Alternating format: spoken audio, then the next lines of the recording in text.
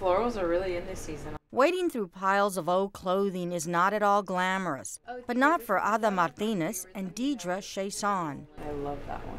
They spend hours combing through used clothing and thrift shops, searching for that unique piece of clothing. I'll find something and I'll like it. I'll double ask Hada to see what she thinks about it, and if that light both goes on for both of us, then we know for sure we're gonna take it. That's a keeper. Some items they find in good condition and need only a cleaning.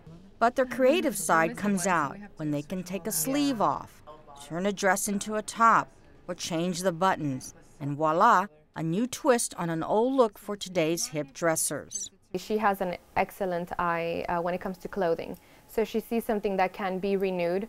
I have the technical skill to put it under the sewing machine, and she has the eye of the stylist. We need each other equally. Both work as a team to make their online business Vintage Daisy a success. Hada does the altering. She's been sewing since she was 7 years old. Deidre sets up and creates the photo shoots to showcase the items for their website.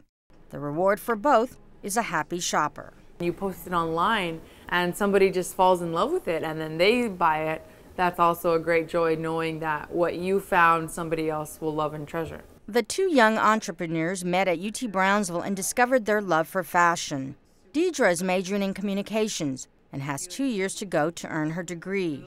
Hada always dreamed of a career in fashion, but she knew she needed a business degree. At UTB, she spent a month studying abroad in Paris. In May, she earned a BBA in entrepreneurship.